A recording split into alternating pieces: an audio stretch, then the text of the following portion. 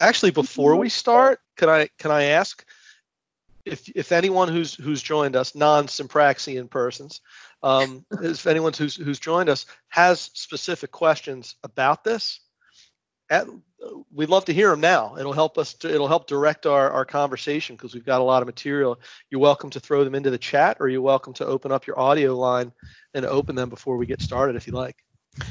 I think this is Tom Duff. I think from the perspective of Sandra Mahan and myself, we are coworkers. We basically looked at the fact that once we finished our migration from 2010 last year up to SharePoint Online, we then looked at our info path and our SharePoint Designer because we had a number of SharePoint Designer 2010 workflows. And we looked at the fact that being that there was no date at that time, we figured SharePoint Designer 2010 workflows probably were the better risk between that and getting rid of InfoPath.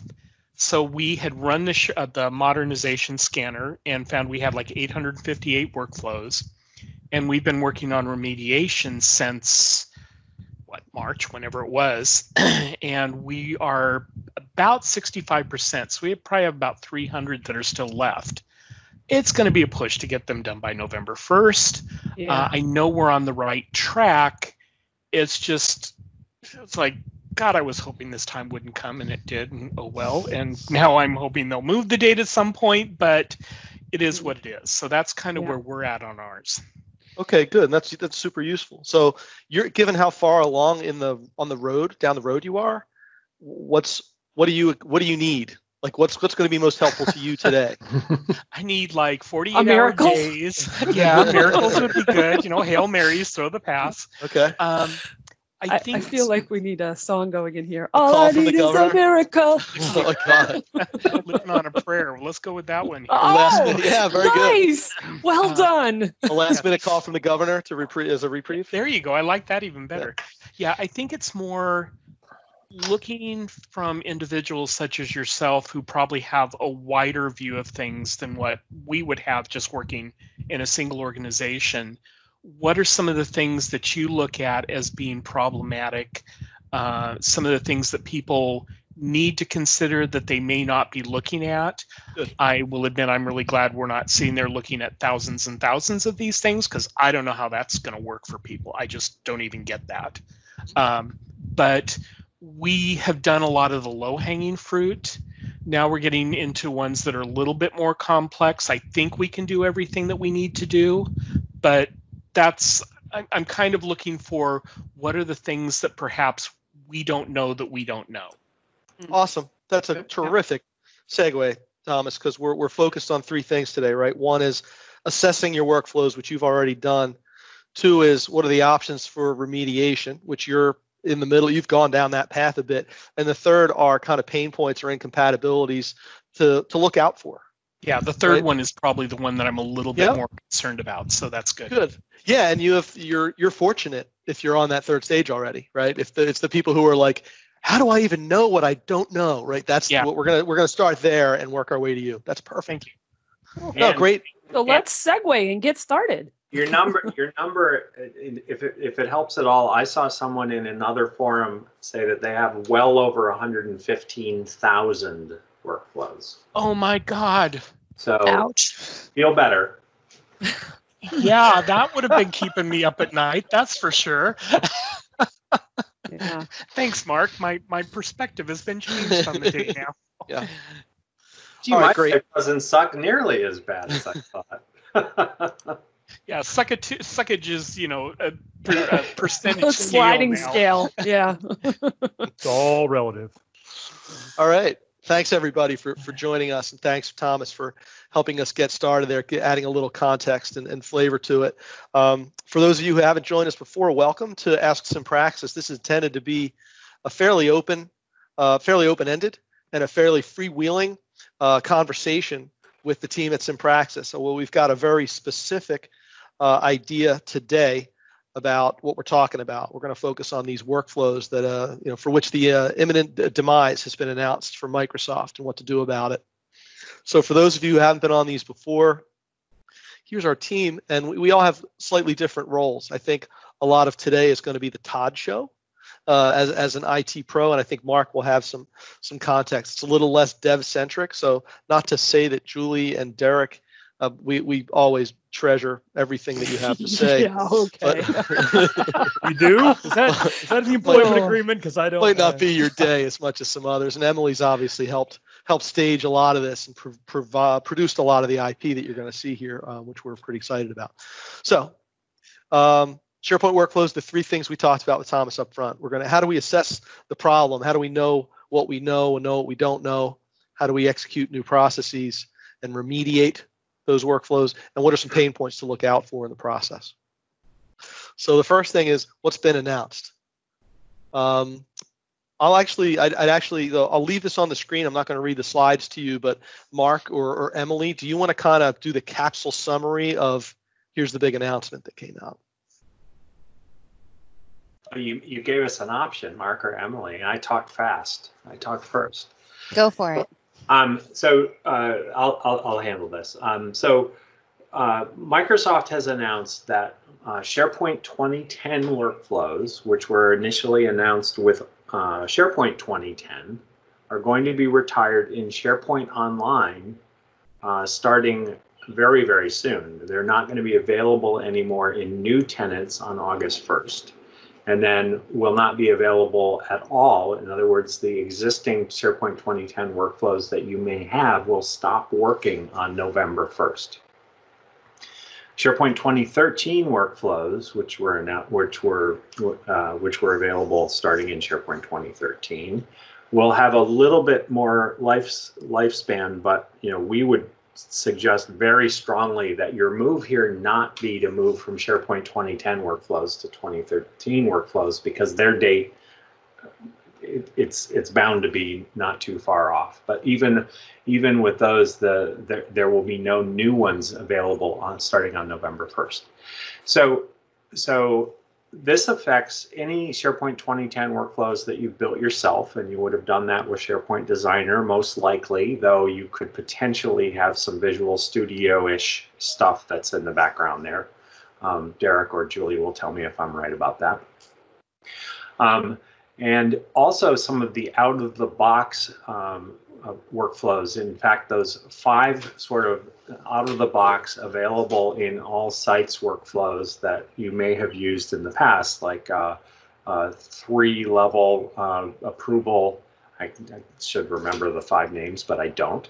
But there are 5 that sort of come out of the box and you can actually configure through the UI. Those will also stop working because they're built on the SharePoint 2010 workflow engine.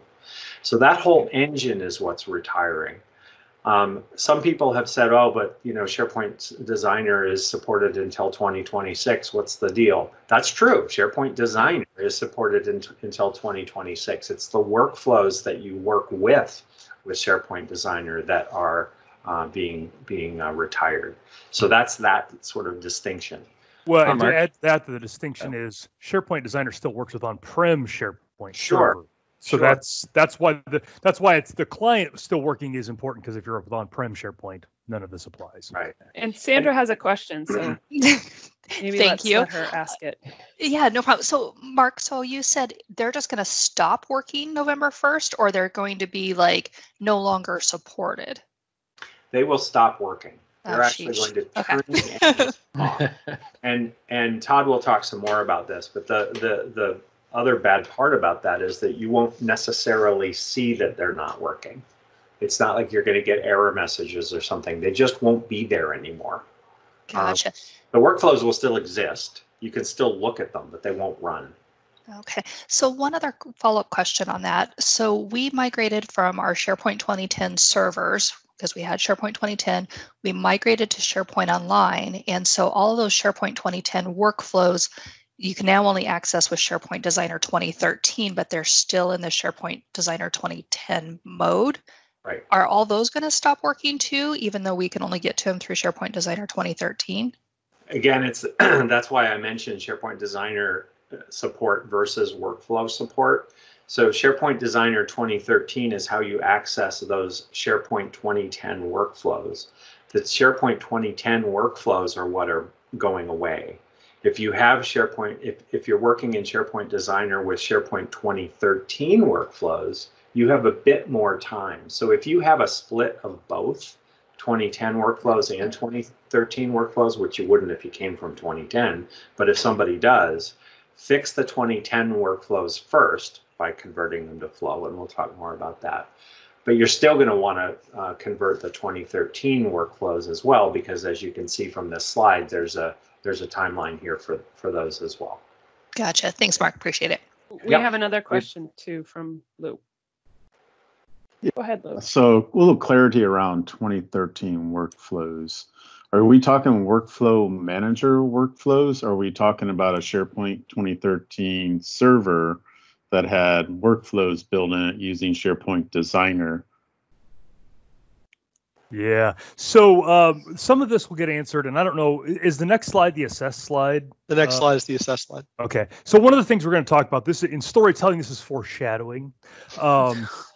When we talk to the assess side, we'll show that, and the workflow itself is a completely different kind of workflow. Like a SharePoint 2010 workflow is a completely different animal from a SharePoint 2013 workflow, regardless of which client you use. You know, SharePoint Designer 2010 or SharePoint Designer 2013, regardless of the type of server. So on SharePoint Server 2013, you could have a SharePoint 2010 workflow. Separate deals. And so I think when we do the assess part and I show you some of that, that might clear some of these questions up. But the client you're using is not necessarily important. The server that it came from, except in Sandra's case, 2010 couldn't have 2013 workflows, but the server it came from is not necessarily important. It's the, when you look at the workflow itself, it's going to have a type. And if that type is 2010, then it's going to go bye-bye. And this is confusing to a lot of people. So the fact that you're asking these questions is totally normal. The fact that SharePoint Designer and SharePoint Workflows are two separate things, they just happen to be things that you work with together, is what makes this confusing. It's the underlying workflow engine that's going away. SharePoint Designer is technically still supported, though it's becoming less and less useful as some of the underlying stuff it can do goes away. So the other thing that I think is really important to mention here is if you're on-prem and you're staying on-prem, this is not a concern for you. This stuff will all keep working because you're running those servers, you're running Workflow Manager, you're running the engine that does SharePoint 2013 workflows. That all stays there. But if you have an inkling of migrating to the cloud, and this is, we've got a couple clients in this situation where, you know, as you did, Sandra and Tom, you know, you decided to migrate the workflows as they stood because you could. You kicked it down the road. We've been kicking it down the road with people for years now. You can migrate those workflows to SharePoint Online, and then over time, as they become, as you retire them, or as you want to rebuild them, you would build flows instead. This now becomes a blocker for what might be a faster migration, because you would have to rewrite those workflows before migrating to SharePoint Online. So if you're thinking you're going to like migrate to SharePoint Online before August 1st and squeak under the bar, that doesn't work, because those workflows will still stop working. So they now the workflows that you have on-prem, if you're migrating to SPO, now become a part of the migration process as opposed to just something you can kick down the road. Thanks, Mark. And this is a judgment-free zone and a safe space. So like a lot of us, when we look at work that we did 5 years ago or 10 years ago, laugh and say to ourselves how much differently we'd have done it if we'd known then what we know now. So like we've all got technical debt to pay off. We all made decisions to invest in certain places or not invest in other places. It's just, this is not going to be focused on retroactively looking at what was good or bad about those decisions, but where you are right now and what our path is going forward. So to Todd's point, the first thing we do obviously is assess, and Todd can share with us some insight on, all right, how do I get my arms around the scope of this problem today?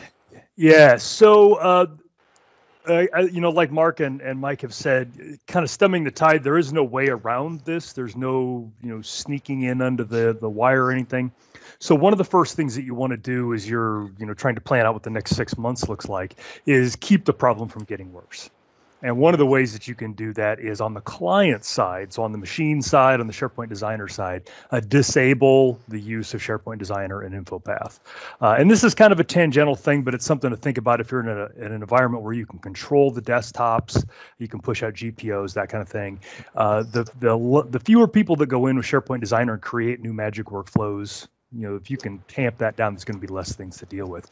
And that's kind of a weird problem because SharePoint Designer workflows are so easy to create. We don't know where they're at, and we don't know who's actively creating them. So we just can't take it for granted that there's not new ones showing up. So that's one of the things that you can do is just nip that in the bud, keep any new ones from popping up as you're trying to inventory them and figure out which ones you need to get rid of. Todd, is that first one? If you find yourself in a hole, stop digging. Yes, the first thing to do if you find yourself in a hole, stop digging. Got Absolutely, it. Yes, and stop other people from digging. Take all the shovels away. Yes. Right. Got it. And if you do the GPO, you can control who can do it because obviously, as an admin or whoever's on your team helping, they're going to need SharePoint Designer to get in and look at the workflows and some of the other things we talk about. But if you can stem the tide a little bit, that's one thing to keep in mind. The next piece, and where it really gets fun for me, is finding where the workflows are at, just kind of figuring out how big the problem is. And there's a couple of different ways to do that. So people who are familiar with me know that I love few things more than pimping my own blog.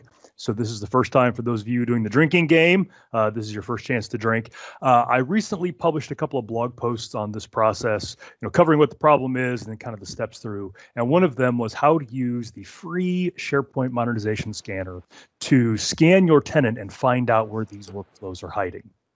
And so when we were talking earlier with Thomas and whoever else it was talking about which workflows to look at and all of that, this tool will tell you that. And I think in my blog post, I've got a screenshot of it. But it lists all of the workflows in your tenant, and it gives you about 47 columns of information. And one of them is the workflow type, and it's either going to say 2010 or 2013. No matter what else, that's the thing you have to care about. It doesn't matter which version of SharePoint Designer you used the last time you touched it, or which server platform it came from. None of that matters. It's that column that says 2010. Those are the ones that are going to stop working, sadly, at the stroke of midnight on November 1st. So that lets you know where to focus your efforts and all of that. Catherine in the chat room is saying, do we think the user voice will help? I see, I'm maybe a little cynical. I see there being a 0% chance that this deadline gets moved. I would not expect there's any possibility of that at all. Plan for that. I don't think the governor's calling, as Mike mentioned. And Todd, about your blog, we don't have the links here. I don't know if Julie's putting them in the chat as we go or not, but one thing I failed to say up front is that the components that you're seeing in here, the assess, remediate, that overview with the timeline, we've put all of that into an infographic that Emily created for us, and we're going to give you a link to at the end of this that kind of stores and tracks all that information right in line. And I believe there are links to the relevant blog posts from Todd to dive into more detail. Correct, Todd? Yeah. Okay. Emily quickly types. Yeah, and I did just happen to have that URL for that blog post handy. It was just an amazing coincidence, but I was able to throw that in the chat room. So if anybody wants to look at it, and then if you scroll down, you can see the Excel output. Again, that's the ones you're going to want to focus on. So, for folks that have a lot of workflows, trying to figure out which ones to start focusing on, again, that column where it says 2010, those are the ones that you want to focus on. If you already have ShareGate or some of the other tools, I'm not familiar with all of the other ones. ShareGate will also generate a report that will give you all the workflows in your tenant. So if you've got ShareGate, fire that thing up. It's probably going to create a little better report for you. Going to be a little better experience than running that SharePoint modernization scanner. But that modernization scanner is free. You just download it, and my blog post does a good job of walking you through it. So once you've kind of got a picture of how big the bread box is, then you got to figure out which ones out of that list of 2010s, which ones do you want to start looking at?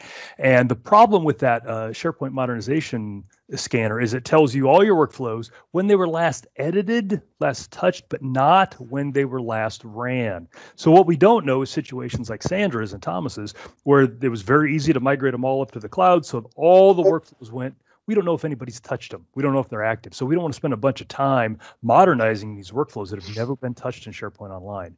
So I've got another blog post that tells you how to walk through that list and figure out which workflows have been used recently so that you can focus your efforts on those.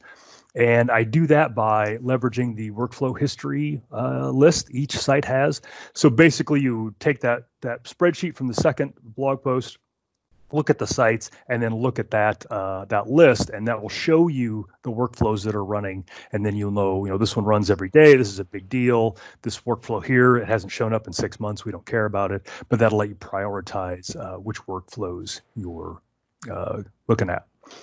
Hey, Todd. Yes, hey, sir. Todd. I heard once upon a time that those workflow history lists get cleared out. Is that true? That is true. One of the few rumors on the internet that is true, despite what Abraham Lincoln said, you can believe some of the things that you read on the internet, and that is one of them. And that's actually kind of how I remembered this, because I put the second blog post out about, finding the workflows and kind of thought my work was done. And then a bunch of people started, coming back and saying, well, how do I know when they've been run? And I don't know of a good way to do that. And then in the back dark recesses of my mind, I remember this workflow history list filling up databases back in the on-prem days, because it didn't, so there were people that wanted it to clean out faster than 6 months, people who needed it for legal reasons that wanted more. And I'm like, hey, I wonder if that still exists online. And sure enough, it was there.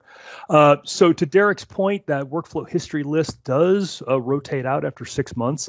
So that might not matter, because you might be able to say, if that workflow hasn't run in 6 months, I don't care. But you also, I think you can go into central admin, and I don't know where that setting is at off the top of my head, but you could also go into central admin, I think, and extend that out a little bit. But again, those workflows are only going to run for 3.5 more months.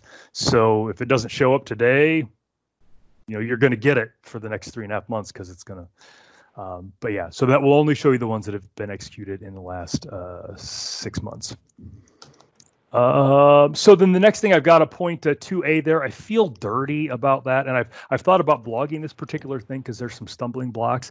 But once you've identified the workflows, you've identified the active workflows, then the next thing you need to do is figure out how to turn them into flows or whatever. And the only way that I know to do that is to connect to SharePoint Online with SharePoint Designer, and so you have to install that. And so I just feel dirty suggesting that. Like, I feel like after this is over, I'm gonna have to go shower with my clothes on or something. But to connect to SharePoint Online, you need SharePoint Designer 2013. I think that will install next to current versions of the Office products without destroying anything. But honestly, I didn't even try it. I just spun up a VM and I installed it in there. And Hyper-V is free on Windows 10 and all of that. So I didn't even want to mess with it. So I installed SharePoint Designer in VM. And there'll also be some cathartic fun after this whole mess is over of just deleting that VM with extreme prejudice and making SharePoint Designer go away. But you'll have to install SharePoint Designer on a machine. And then you would connect to your site from that spreadsheet that has the workflow in it, just like you would any other thing. You'll get prompted for authentication. One tricky point with this is that in order for SharePoint Designer to authenticate against your SharePoint Online site, that site needs to allow, customize, or add pages, which is a new permission that they added in SharePoint Online a while back. And by default, deny is turned on, which means you can't connect with SharePoint Designer. Now, you're probably asking yourself, if you can't connect with SharePoint Designer, how did the workflows get there in the first place? Reasonable question. Another thing that requires that is ShareGate when you do a migration. The other way the workflows could get in, ShareGate also requires that you turn off that deny custom pages. So I'm not entirely sure how those workflows would get up there. And that can be shut off afterwards. So somebody could have created a workflow, put it up there, and then shut that off. But the problem is if you connect with SharePoint Designer to a site where that deny is turned on, the error that you get is like authentication failed or something like that. And that's really a bad error message, because especially if you're logging in as a user that you're positive can log into that site, getting an access denied error is very confusing, but it's probably that deny customize thing. So you got to flip that to 0, and then you can connect with SharePoint Designer. The workflows are on the left. You can start walking through and taking a look at them. I've talked a lot there. I've been kind of watching some questions in the chat room. Lou says that it will install next to the Office clients well. You're a braver man than I, Lou. I would not do that to any machine that I respected, but I'm glad to hear that worked for you. Any other questions about the assessing stuff? I don't see if anybody's got their hands raised. I don't see any more on that one. All right. Okay. So we've got some stop the bleeding, stop digging. We've got some, let's have a look at what we have here and let's prioritize them. And then even installing SharePoint Designer 2013 with a clothespin on our nose to dig in a little bit more. Should we transition now into how we execute against, okay, we know what's got to be rebuilt. What are our options? We ready to turn the page to that? I think so. I think I am. Thanks, Todd. That was a great start for us. So execution, thanks. I think we're handing off to Mark. Mark's going to walk us through, and you'll see these numbers are a continuation of what we did in the assessment phase. When you get our infographic, it'll make sense. They'll fall right in line with each other. These are the steps in the process. So Mark, do you want to take away some of the options we have for executing on this? Nah. All right. Okay, so I think the first and easiest thing to do is, find workflows that you just don't care about and shut them off. There may be things running that you don't really need, or that have been running for years and you don't even realize are running. The non-business critical thing is always a little bit of a tough phrase, because why would it exist if it wasn't considered critical at one point? But this is an opportunity to definitely think about segmenting those workflows. Todd's assessment suggestions give you the data that you need to understand what you have, but don't treat everything the same way. Lots of times we'll look at things and we'll sort of put them into A, B, C buckets. A's are the absolutely most important. If this doesn't run, we're all going to die kind of things. And C might be the stuff that maybe runs once a year, and you can worry about it a little bit later because it's not going to have such an impact. So think about how you're going to balance the work so that you focus on the most important stuff first. That's actually going to be a harder thing, maybe sort of politically or whatever, than it make it sound, because you're going to be talking to your users and everyone's going to think everything's really, really important. But you just have to do some prioritization because you have a limited amount of time. So the next thing really is to think about how you're going to go about this mitigation, this remediation. And our recommendation, and Julie and I have been actually discussing this on a chat in the background, is very strongly that you go and you write all of your workflows with Power Automate. If you decide to go from 2010 workflows to 2013 workflows, let me paint that a little bit. So first of all, if you've written a lot of 2010 workflows, you may not be able to rewrite them in 2013 workflows because the actions are different. The way those two kinds of workflows work may not even allow you to write the 2010 workflow in a 2013 workflow. If you're unfamiliar with how 2013 workflows work, you're going to have to learn some stuff to understand those differences. So my suggestion, I'll stick with my suggestion because Julie and I don't necessarily agree, and that's okay, is that you go and learn Power Automate, because that's where you're going to be working going forward. So the hopping to 2013, unless you really understand how 2013 workflows work, and you think that that's going to shore something up for a short period of time, I would say skip altogether, because you're going to end up doing the work twice. I can't tell you a date, but I don't believe that the 2013 workflows are going to be out there for very, very much longer either. And this is not just, Microsoft wanting you to, I've heard the complaint, oh, they're just trying to bump up the licensing costs for Power Automate. Well, you have a pool of of runs with anything that's in Office 365, Microsoft 365, unless you're using premium connectors, which you're not with 2010 or 2013 workflows, you don't need any additional licenses. You've got 5,000 runs per user per month, which are pooled. So those are big numbers.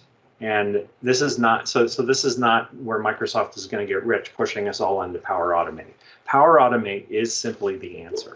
If you want to stop in 2013 workflows along the way, just know that it's going to be a short-term fix, and it's really not. I wouldn't recommend it. There may be some third-party tools that will help with this. I'm not aware of any. Did we have any thoughts on that? I know we have a bullet for it.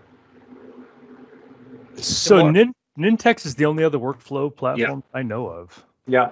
Okay. So I just need my memory jog. So yes, there is an Nintex. I think K2 is also still available in SharePoint Online. You could use something other than Power Automate to rebuild these workflows. That's fair. I think Power Automate does 99% of what most workflows do. The most common workflow that I see anywhere is something happens and we send an email. Believe me, Power Automate will cover that just fine. And it will cover most of the things that you need to do that are more complex than that too. But it's different. So the trick is to come up to speed with Power Automate as fast as you can. Managing a process outside of Microsoft 365 is actually a very interesting bullet. We write workflows for things that generally are very repeatable. And so we want to be sure that we're repeating that process in the same way every time. Think about what your options are to turn off some workflows for the period that it takes for you to rebuild them in Power Automate and just do things manually. Maybe approving a document that you have an approval process in place that you could just nobody works down the hall from anybody anymore, but maybe you could just work on it in a collaborative way instead of running a workflow. I think a lot of workflows that are historically there may not represent a process that is as important as it seemed when the workflow was created or whatever. So just as a mitigation step, it doesn't. You have to think about what happens if this workflow just doesn't run for a while, and can you get by without that? Yes, sir. Mark, I think something else that we were thinking about when we were talking about that managing the process outside of Office 365 or Microsoft 365 is, if you have an SAP or a learning management system or one of those tools that maybe didn't exist in 2010 or 2012 when you created the workflow in the first place, to say manage your yearly ethics, your yearly ethics attestation. That's something that you may be able to do in your HRS system or in your learning management system. So sort of look at, as you're looking at all of these, figure out the right tool for the job. And if it's still Microsoft 365, great. But if it's an HRS, then maybe push that content to the HRS.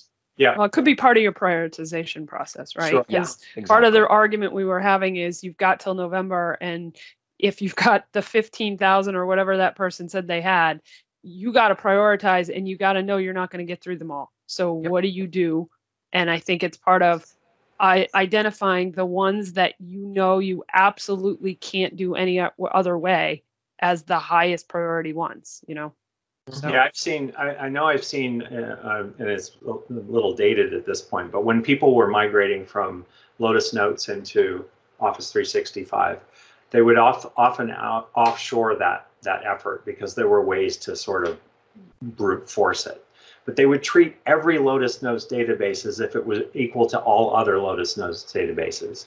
There was never any prioritization. So, you'd say you have 750 applications, when in fact there were only about 12 or 15 that were that critical that they should have been first, and they should have been done well. Instead, and this is a specific example I'm thinking of, but I saw multiple.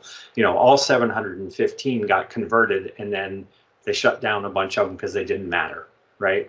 So So it's the same thing as, you know, when you move houses and you pack everything in your boxes. Don't take all the crap that you're going to throw away once you get there, right? So you're not moving in this case, but you are going to lift and shift, reconfigure the living room at least. So, hey Mark, before you move on from this, I'd love to hear from you or from our other colleagues if there are resources that we recommend to get up to speed on Power Automate, because a lot of us have invested time and effort in doing this ourselves over the years, and I think a lot of people are going to be looking for guidance on that. I think that really depends on how you learn. I think the good thing is that there are multiple content pools out there for you to learn how Power Automate works. For example, Shane Young has a great set of videos. So if you like to learn by video, which is not my favorite thing, that's a great resource. If you want to read about how people do things, there are forums for Power Apps and Flow, and I lump them together because the platform is the same, where you can search for things that you want to do, and you're going to find hits on those forums.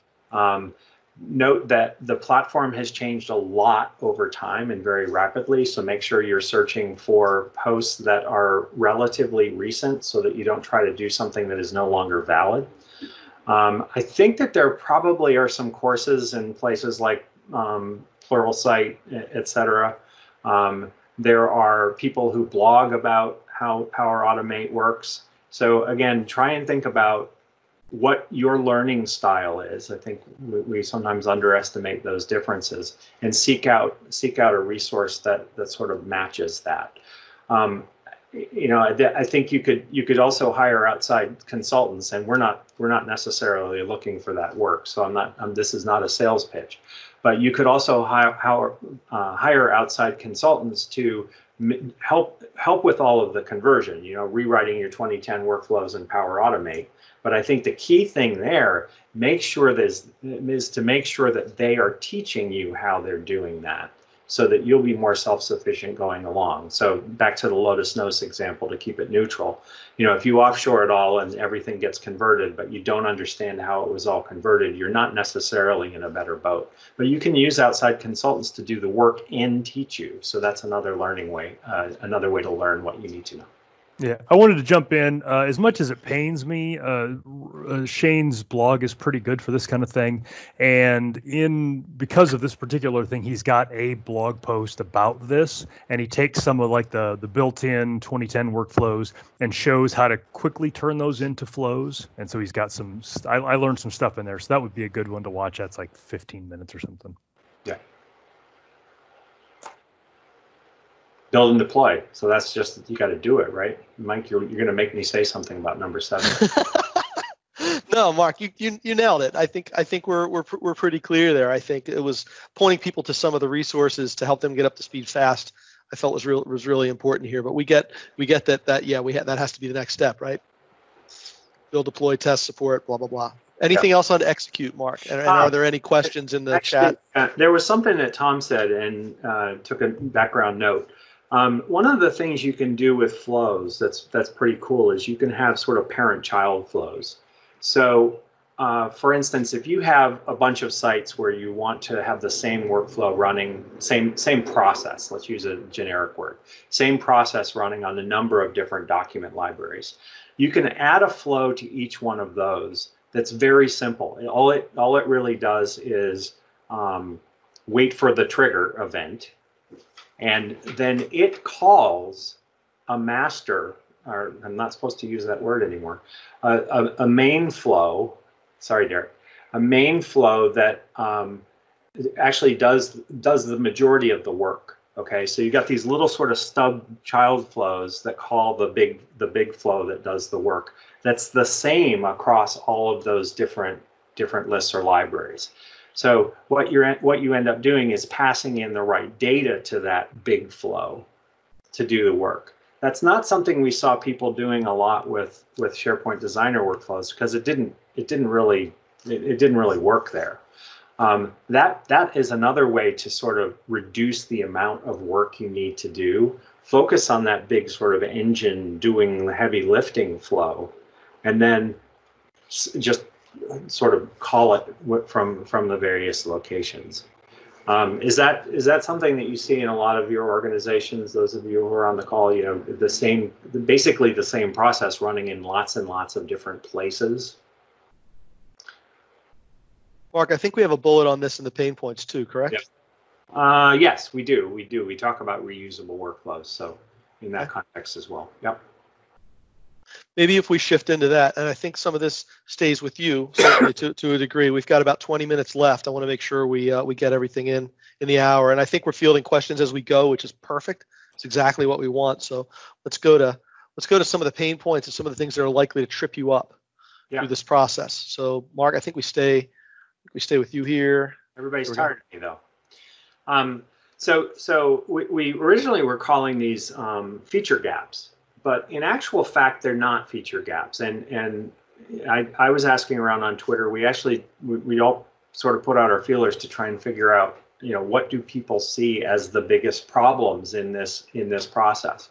And very little came up, or I'm not sure. I think we have one thing that came up that is an actual feature gap, something that you can't do in Flow, as opposed to something that you just do differently. So that's why we've switched the phrase from feature gaps to pain points. Also, have added this to a post that Chalks did as part of this announcement that talks about how, you know, from a Microsoft perspective, how they think about mitigating things. So these things are in there as well, and so they will. And I think we have a link to that at the end. They will continue to be updated as well. So keep an eye for that. So first thing, 30-day run limit for flows. So a flow can't just run forever. You know, if you do have those flows workflows that run for a year or, you know, 2 years or whatever, or perpetually, flows don't do that. They have a 30-day run limit. So the mitigation step here for this is that you build the flow so that every 30 days, if it hasn't had any work to do, it just calls itself.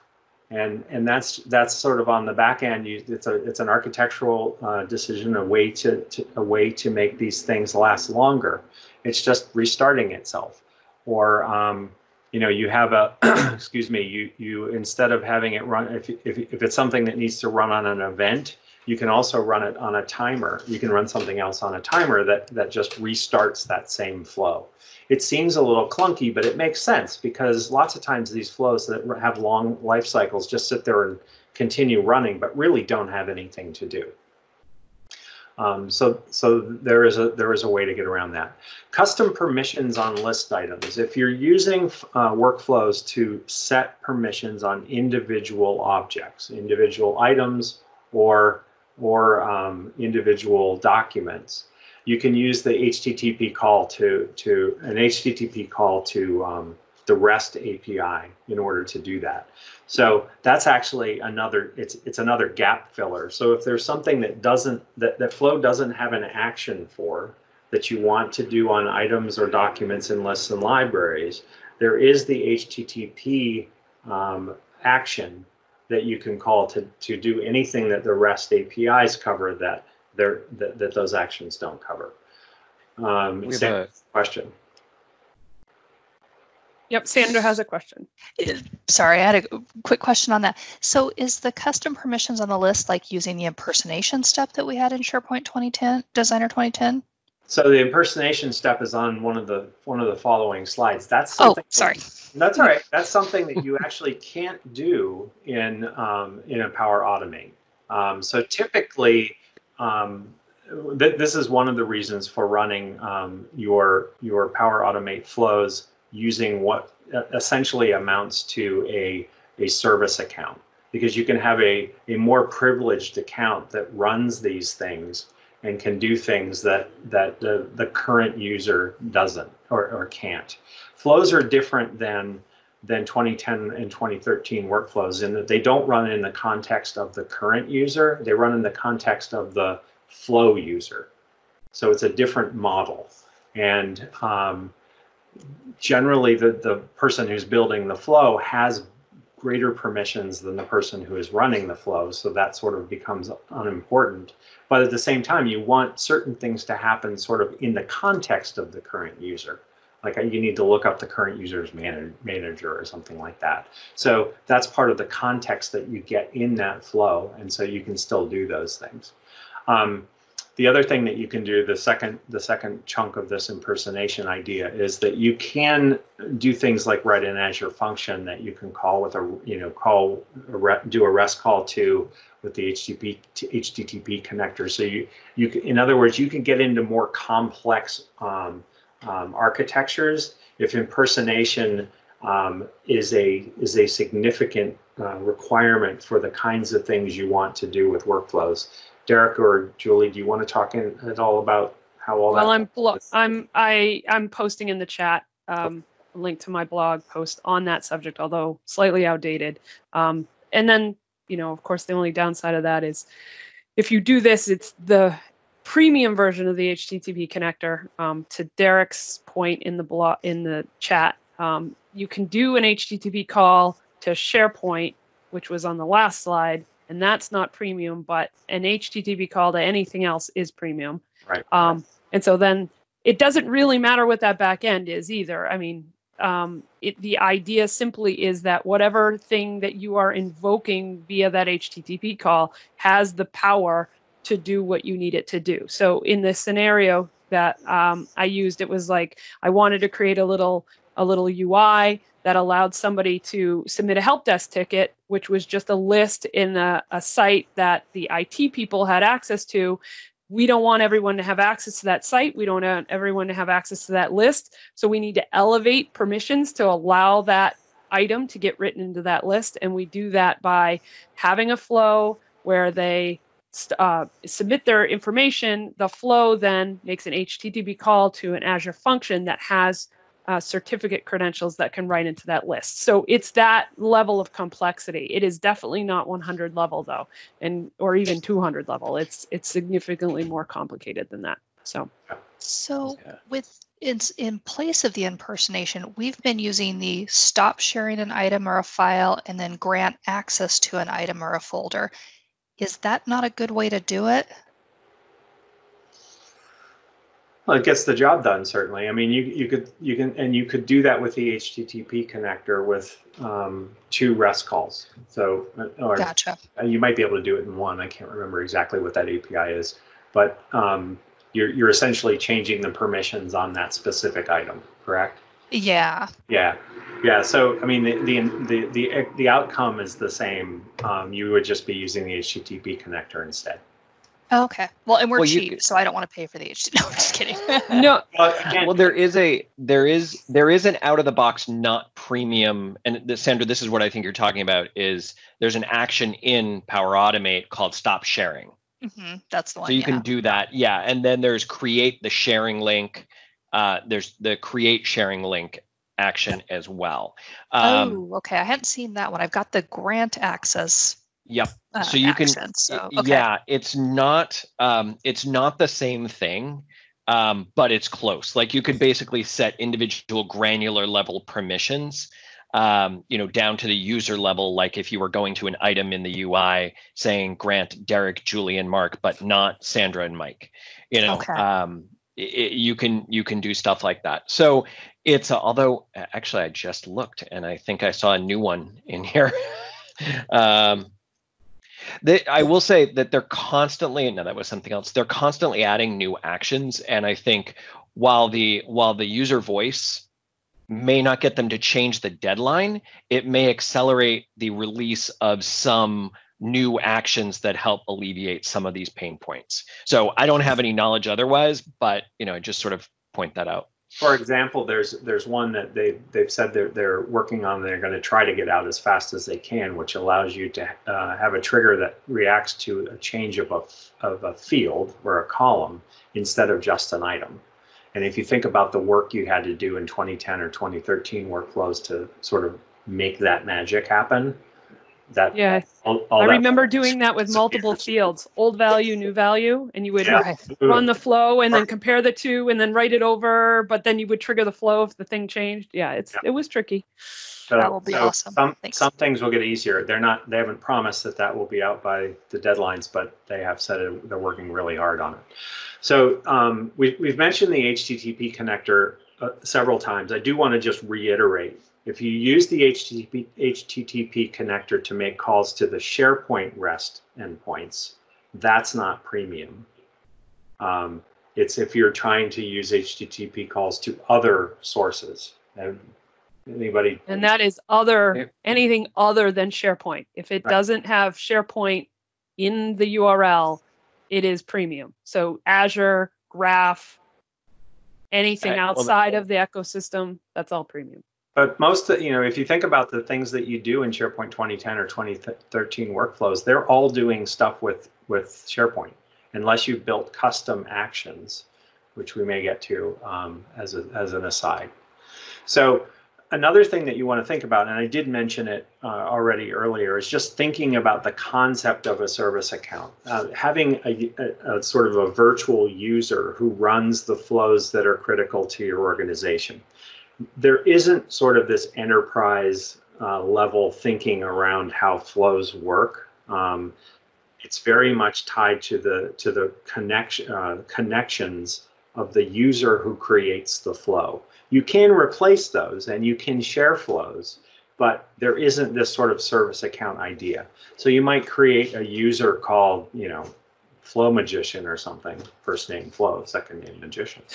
And use that for the flows that are really, really crucial, and maybe share them with a couple of people to do the actual work on them.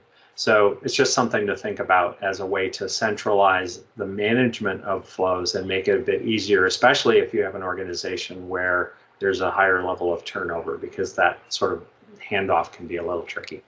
We have a question from Catherine. Go ahead, Catherine. Yeah, can you hear me? Yeah. Yep. Okay, great.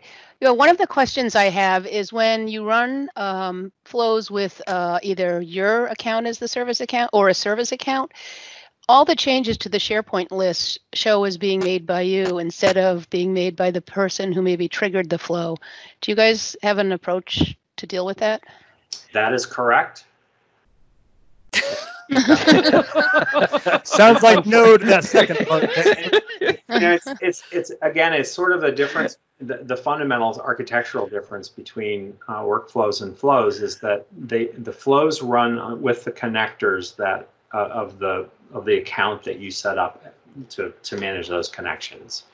So another benefit of having that service account is that makes a lot more sense than having it say Mark when Catherine did it. At least you can say, oh, Flow Magician did the work.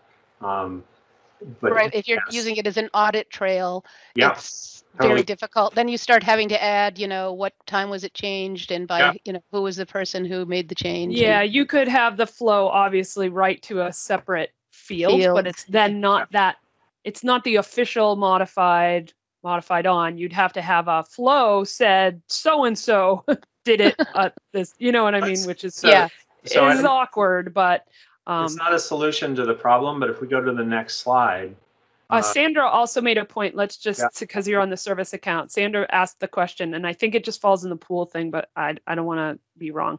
If you use a service account, are you limited to something like 600 flows for that account? I don't think that's the case. It's that number of licensed users times 5,000 flows. Is that correct? Yeah, I don't know how many flows an individual user can have. I don't know that there's a limit there. I'm talking executions, and she's asking how many flows can somebody own. I don't know what the answer to that is. If you're a really large organization and you have a lot of flows, you might have a flow user per department or something. If you need to. I went to the flow user per application, right? Too. Like if you're writing flows that are that level, maybe that body of work deserves a flow, like the audit, the compliance checker flow, or the, whatever. Yeah, so what we're doing between Tom and I and another developer, we're using one service account to rewrite, 800 flows or whatever. Do we get capped out at, I think each individual user can have up to 600 flows. And so I'm concerned, do we need to create another service account that has that name too? So. Well, I would also argue that if you have 800 or whatever the number was of flows in SharePoint Designer workflows, that you might have the opportunity to reorganize that. So, for example, instead of writing a flow that acts on a trigger for every single list, there's an opportunity there to say, let's have one flow that on every 5 minutes or every hour or every day, depending on how critical that thing is, that just scans across all of the lists that would have that flow and acts on those items that have changed in the last 5 minutes. This is your point here, Mark? This is your point on the slide, correct? That's part of that idea. So reusable flows, the flows that are not attached specifically to a list or library, are for example, a reusable flow that is connected to a content type. Well, you can do that kind of scanning across a set of sites, a set of libraries, a set of whatever. Maybe you store those sort of places you check in a list, and you iterate through that list and run the logic. If you can think about it, you start to do things in a little bit more of a development way of thinking, but it can make your flows a lot easier to manage. And the sort of having the instant list trigger thing is not always important. So you might want to think about where you could use this. Every day we sum up something instead of every 2 seconds or whatever.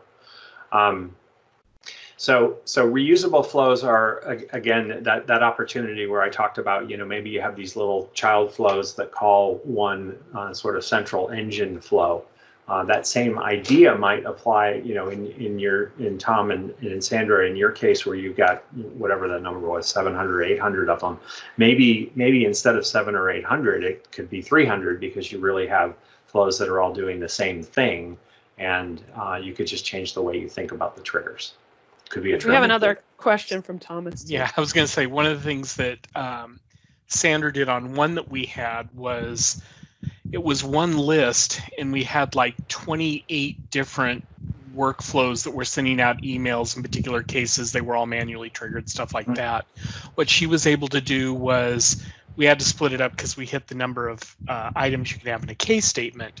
But she was able basically to say, when you go in, designate what type of thing that you're trying to do here. And then the workflow itself got to the point that said, case 1, this type of thing. Case 2, this type of thing.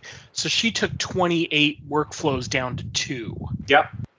And that worked out really well. And you could even imagine making that, taking that another level. Have the flows that do the triggers, and have another flow that is a sending email engine that you pass certain parameters into. One of those parameters could be which template that's stored somewhere do I use to send the email. Good point.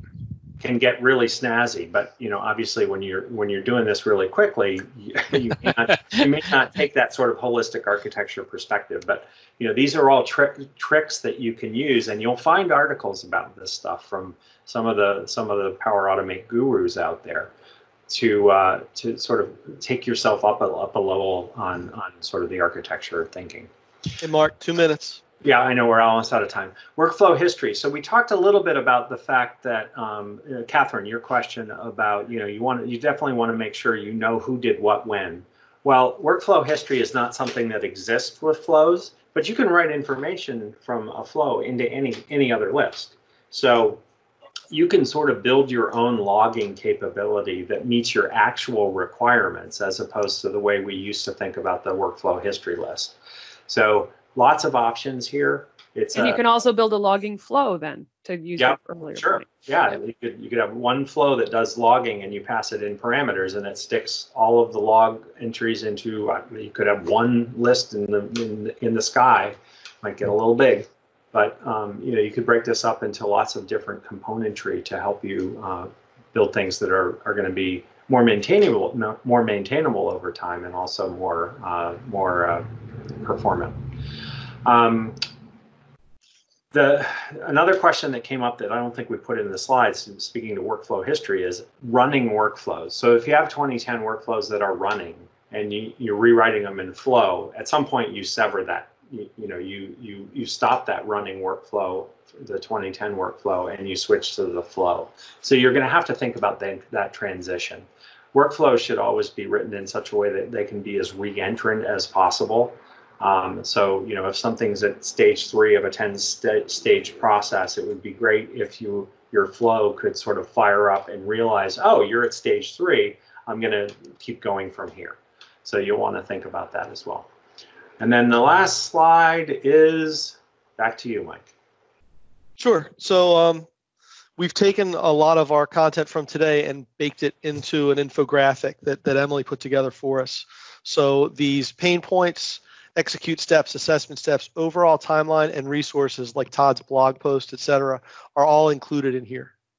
So the infographic URL is right here, simpinfo/workflow. And you'll see links directly to Todd's TK workflow blog series and the Microsoft announcements and other resources available for the Microsoft workflows to Power Automate. So there's a lot of very solid takeaways here that we'd encourage you to take advantage of. Go crazy with them. And our next session, I know we're at time, is 2 weeks from now, and it's going to be focused on task management. So between to-do, Outlook tasks, workflow assigned tasks, Azure DevOps, etc., what to use when for task management. So we've begun formulating that already. So if you have additional questions on that or follow-up questions to today, please use the URL at the bottom, simp.info/asksimpraxis. We're thrilled that you were able to attend. Really appreciate the feedback and the thoughts, hearing your own ideas from folks in the trenches. We all learn from each other in these things as well. So thank you everybody for joining, and we hope to see you in 2 weeks. Thanks also to Mark, Todd, Emily, and the whole team for preparing all this content. Bye, everybody. Thanks, guys. Bye, everybody. Bye, everybody. Thank you.